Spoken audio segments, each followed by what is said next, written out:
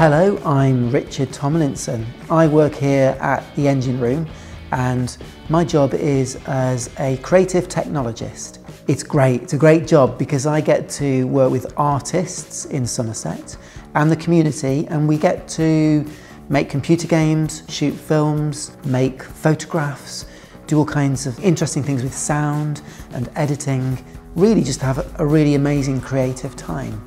I went to college and I was going to be a photographer, and I don't know if you've ever seen what it's like inside a photographic darkroom, and you have trays with chemicals in them and you develop photographs. And that's what I did. I got really interested in lens-based media, animation, and then in film, and quite naturally I started exploring the digital connection with those things, and so I started doing more and more digital work. So here at Somerset Film, the skills I need to do my job are I need to be able to do some pretty basic computer programming, because one of the activities that we do here at Somerset Film is make computer games. But it's also really useful to just know how to use all the kit, because here at the engine room we've got microphones, cameras, digital audio recorders, different kinds of projectors. They all do different things, and it's good to have a good knowledge of all that hardware, how to set it up. So when I was 12, I remember I wasn't so great at the academic subjects, but I was really good at art.